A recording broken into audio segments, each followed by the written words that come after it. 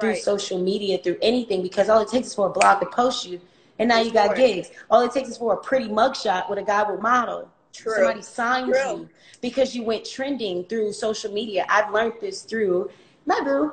He taught me structure of content. You know what I'm saying? And that's what built my views up. So I think it's pretty good that it has an opening for, you know what I'm saying, with people to be able to show modeling and different types of things. I think it's really dope.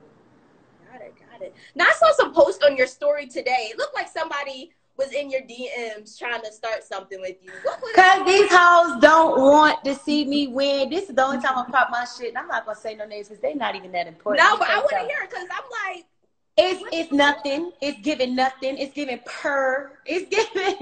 it's giving not my attention. It's giving, I always tell people, I love Summer Walker for having a second page and seeing what the fuck she wants, right? And I'm going to tell you why. I'm going to talk shit about you. I told you I love roasting. When you talk shit about me, are you mad because I'm with somebody or whatever it is, I'm going to tear your ass up in them damn DMs. But I'm not going to post you. Yeah. I'm not going to tag you. Mm-hmm. You ain't going to get no promo. Yep. That's what they But I'm going to be able to roast the hell out of your ass. And that's what happened. That's what you see me tearing up bad body shape, bad built Twizzler, lowercase p shape bitch. That's all you see. But see, I can still be like that and still be happy. Because can't let that mess up your day. You see how you see this face, boo? Why would I want this face to be? Look at me. It seemed like somebody really. Does that happen to you often? Yes. It seems like it. It seems like it does. I feel like you probably get stuff like people start. Let me hear. You know why they doing it? Why? Cause the nigga I fuck with is that nigga. That'll do it. They be mad because of the nigga you fuck with. They be mad because you're beautiful. They be mad because you're talented. They be mad because you anything. So I can't get mad at you because you want something I got.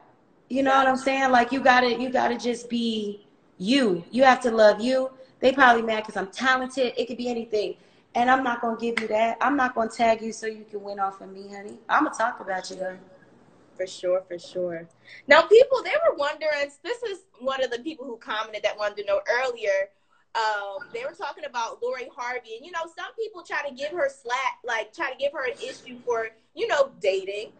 And what are your thoughts on for, like, I mean, because they see Lori Harvey as, they see her as like, oh, she's a female future because the way she's a savage.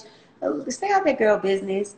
It's probably because all the other people she's been with, they probably see as like, oh, they the guys that always be with girls. But we don't hear nothing about Michael B. Jordan. I think everybody in these comments could say Michael B. Jordan is like the next Denzel. You don't hear about a relationship. It can mess up your whole entire relationship because I see nothing wrong with it.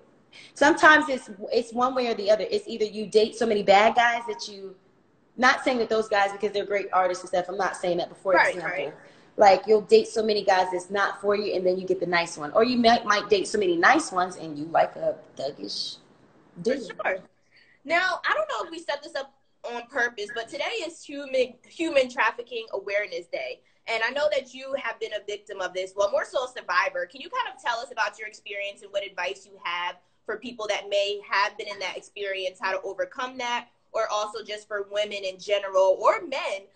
Just about the concern of human trafficking. Me, I kept my family. Like I got closer with my family and friends. I talked to them about everything. Like I don't really say much. You know, I'll say my things on stories, but you'll never know who I'm talking about. That was my problem, always tagging people, and then it made it worse. I just speak my mind and keep it moving. But I talk to my family and friends. And you really gotta, not to be spiritual, but you gotta pray like crazy. Like I pray before I pick up my phone. I just feel like even if you can give him 10 seconds, like it's going to shift something in your life. So with me, it's a mental thing, you know. That's how I see things. Like that's the only advice I can give because that's how I did mine. I couldn't really give other advice on something else because that's how I did my stuff. I kept really, really close people around me. Like I blew people's phones up, cried and everything, just to like get everything that I needed out. So talking to somebody is definitely a big thing. Somebody in the comments was like, that hit her soul. I see it. why do you think that it's still to this day may like hit you and affect you in a way? And do you think that's just something that's always really going to be there? What would affect me? The topic of human trafficking. It doesn't hurt. It doesn't hurt me. I'm just like I can think my face expressions, because I'm just like that I have face expressions. So I could be smiling like this and be mad and be like, I want to punch somebody in the face. Right. That's just me. I want to make sure if you see me kind of zone out when we talk about this topic, is because it's so serious, and it's you have to say damn near not perfect because you want somebody to think you're perfect, but say it articulate it to the point where people can understand and feel comfortable and really understand how big it is. It doesn't affect me emotionally no more.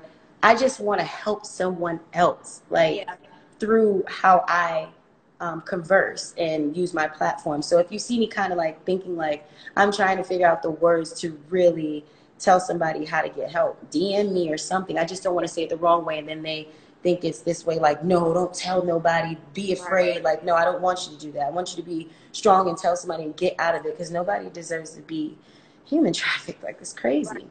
No, I get what you're saying. I mean, even me as a journalist, we know how to kind of say things, but it's still, when it comes to certain topics, you definitely have to triple think, because it's something that you want to make words sure can shift right. So big. Like, words can shift, and you be like, I really didn't mean that. I meant it this way, so yeah, you guys are active in the comments. I know. Someone said, how to identify a person searching for victims. I think they were saying Yeah. I mean, if you want to answer that, you can. There's a page that promotes the trips and rewards, and it says go. Yeah, they have stuff like that. People use social media for this, which is so crazy. Please, if you have children, because I don't have kids, but one day.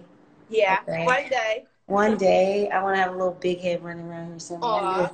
I know she gonna have a dome look. But I want to, make sure you watch what your kids watch on social media. I seen some. I'll be like, that's a cartoon for kids. I'm like, no, for real. I'm like, oh no, you gotta watch what people. Gotta watch with your kids.